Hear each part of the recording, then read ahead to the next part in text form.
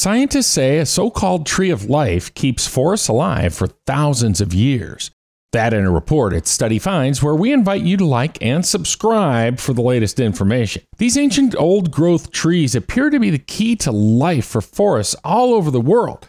How rare? They make up less than 1% of the trees in the environment. Researchers at the Morton Arboretum say in many forests, which date back centuries, there are a small number of trees which provide genetic and evolutionary benefits to the rest of the environment.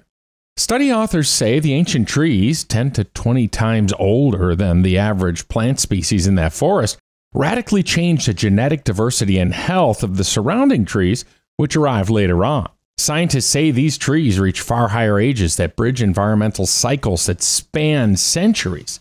All of this keeps forests from dying out while thriving for thousands of years.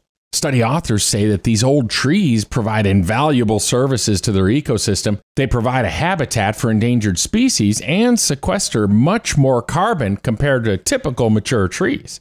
They stress that a conservation program is important for these old-growth trees, as ancient trees are an emergent property of old-growth forests, and that's just impossible to recreate in a newly regenerating or planned forest. Find more details on this and other studies at studyfinds.com.